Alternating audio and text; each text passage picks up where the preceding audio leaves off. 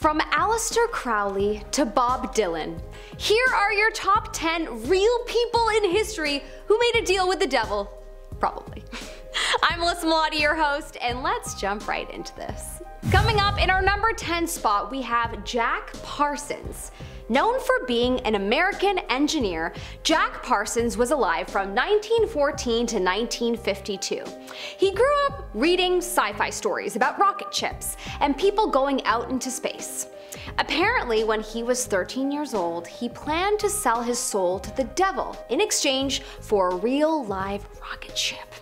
Of course, it didn't work out, but he didn't let it discourage him, and as he grew older, he tried to create a rocket engine powerful enough to travel to outer space. Apparently in his 20s, he began to follow occult leader Aleister Crowley, and he attempted at doing a spell himself called the Babylon Working. This spell was supposed to help him summon a goddess by the name of Babylon that would help men go to the moon someday. Jack ended up inventing jet fuel that is used by NASA even today, so arguably his spell worked. Or perhaps the devil helped him out and he actually sold his soul without knowing it. I guess we'll never know. In our number 9 spot, we have Robert Johnson. Robert Johnson was a very known guitarist of his time. Robert was alive from 1911 to 1938. Not a very long life, and it's probably because the devil said to him, "Come home, my child." Or so I imagine. Word on the street is that he apparently grew up quite poor and wanted a prosperous life, and so he went to the crossroads of a major highway and made a deal with the devil himself. He wrote a song called Me and the Devil Blues, where he talks about walking alongside with the devil. So honestly, that's all the proof I need. He died at only 27 years old, and his music became quite popular after his passing. He apparently was forgiven for his sins after he passed, and was then allowed to be buried in the Mount Zion Missionary Baptist Church in Mississippi. In our number 8 spot, we have Bob Dylan. Okay, so I know what you're thinking. Bob Dylan, Melissa, the musical icon? Do you really think he sold his soul to the devil? Look, I'm just here to present the evidence. You can decide, you can speculate. There is some evidence that points to this being a possibility, and even I'm quite shook. You may or may not know of the song he wrote called Crossroads, where he tells the story of him being at a crossroads with his soul. In the song, he talks about falling to his knees and pleading to the Lord to save his soul. But then he also says, "And I'm standing at the crossroads, believe I'm sinking down." Sinking down into the fiery pits of hell, perhaps? Some speculate that this crossroads that he is referring to is the same crossroads where Robert Johnson supposedly offered his soul to the devil. Apparently in an interview once while talking about the song, Bob is quoted as saying, "I made a bargain with it a long time ago, and I'm holding up my end." Whatever it is, we never found out, but since he sunk down, I'm going to say that it was probably with Lucifer himself. In our number 7 spot, we have Niccolo Paganini. I really tried with the accent. Born in Italy in 1782, Niccolo was known for being a professional violinist. By the age of 12, he was already touring and doing shows, and by 15, he went on a world tour. Apparently his mom was such a hardcore stage mom that people of the time believed that she summoned Satan to make sure her son sold out concerts. Love this. Even in the 1700s, momagers existed. People also believed that he himself was walking with the devil. Probably a bad rumor because he was so talented, and jealousy probably took over his competitors of the time. But maybe there was some basis for this, as he was said to have abnormally long fingers that moved so quickly, and his skin was very rubbery-like. There are medical explanations for this today, but perhaps people of the time thought that they were witnessing a magical being of some sort, and that's why they attributed it to the devil. Apparently on his deathbed, he freaked out when a Catholic priest came to pray for him, and he said that he would be saved, and for the priest to leave. Spoiler alert, he was not saved, but this last act was all people needed to hear to confirm their speculations.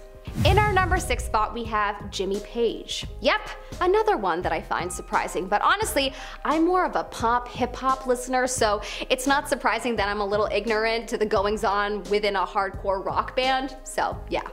Jimmy Page was the guitarist for the band Led Zeppelin. Apparently, he was very interested in occult teachings, and specifically by the famous occultist Aleister Crowley. He was such a huge fan that he ended up buying Aleister's home in Scotland. He would relay stories about scary sounds he would hear in the house and of how people had died there. This of course led people to think that he was probably involved in some kind of dark magic like a lot of musicians, and quite possibly sold his soul to the devil. Because of his reputation, people began to believe the other band members were Satanists as well. Apparently, people believe that if you play Stairway to Heaven backward, you hear demon-like voices. Holy crap, that's terrifying. Can someone do it and maybe report back to me? Okay, thanks. In our number 5 spot, we have Antoine Rose, the iconic witch that led to the world understanding that where there is a witch, there is a magical broomstick. Antoine's story is a tragic one. In today's society, she would be known as a poor single mother that turned to illicit substances. But in the year 1477, the world was much different. Apparently, Antoine was convinced that another witch tried to kidnap her son, but her and her son stabbed the witch in the arm to stop her. Witnesses of the time swore that she spoke to the devil, asking him for help, most likely in a trance-like state from an illicit substance, but again, this was a different time. These witnesses watched her slather on an ointment on a broomstick and placed it in between her legs. Apparently, the ointment was a psychedelic herb that can only be absorbed through the skin, so it makes sense as to why she maybe did it this way. Anyways, long story short, she was accused of being a witch, and she eventually confessed to working with the devil. But when you think about it, she probably did think that she had been working with the devil because perhaps she had a weird trip where she believed she spoke to a spirit, and if she didn't have anyone to say, "Hey gal, that's totally normal when you have a crazy trip," like the thousands of people online seem to say, then she probs did think she was crazy and that she had talked to the devil. In our number 4 spot, we have Gilles de Rais. You may recognize this famous French name as he was a knight that fought alongside Joan of Arc. He was very close friends with Joan and took it very hard when she was kidnapped and burned at the stake. Apparently, after her death, he turned to alchemy and became fascinated with the idea of eternal life. Over the years, he had grown to be one of the richest people in France, and it was said that the Catholic Church was wanting money from him. Ignoring this request, he actually decided to put on a play, but this wasn't just any play, it was a major production with paid actors and set builders alike. It has been said that the church was furious about this, and so they marketed him to the public as a serial killer and convinced them that he worshipped Satan because he practiced alchemy. He was sentenced to death, and afterwards, all of his assets were seized by none other than the Catholic Church. Wow. Look, there's good and bad people in every place of the world, and there's good and bad people that practice every religion. But it just hurts my soul when I hear stories like this because I'm sure there are tons of good Catholics of the world, and this kind of story paints them all as bad. So why do the bad guys always ruin it for everyone else? In our number 3 spot today, we have Giuseppi Tartini. Excuse me as I butcher these Italian names. Give me a pass, I'm British. Just love me.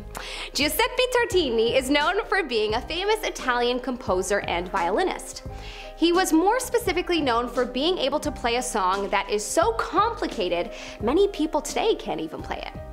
The song is called The Devil's Trill Sonata, and it is a song that he composed after he was apparently woken up by the devil himself.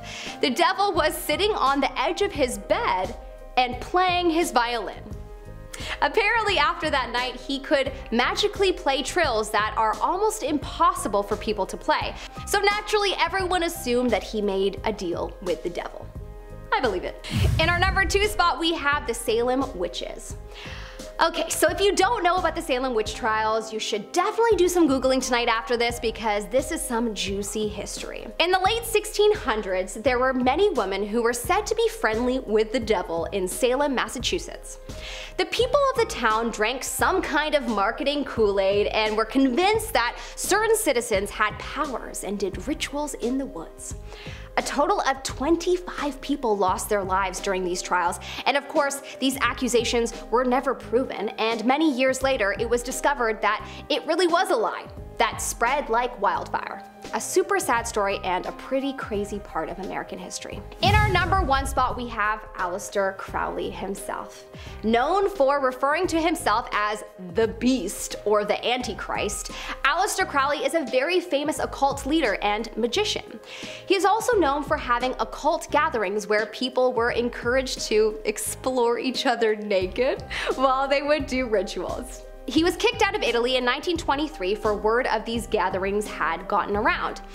He was once quoted as saying that God and Satan fought over his soul. And I guess we can assume that Satan won because he would highly encourage people to focus on selfish acts which were considered satanic at the time. Or perhaps still is, depending on who you ask and what religion you were brought up with. Crowley was known for saying, "Do what thou wilt," which basically means do whatever you want in life. That is exactly what is promoted in society today, so perhaps maybe he was just a forward thinker of the time. But his own mother would call him Satan, so I'm gonna bet that he probs did sell his soul to the devil. Anyways, that's enough devil talk. I hope you enjoyed this video. I'm Alyssa Malati, your host, and I hope you have a fabulous day. Good day. Oh boy. I've had too much coffee today. In our number 3 spot we have Giuseppi Tartini. There were many women who were said to be friendly with the devil in Salem, Massachusetts. I can never say is it Massachusetts? Massachusetts?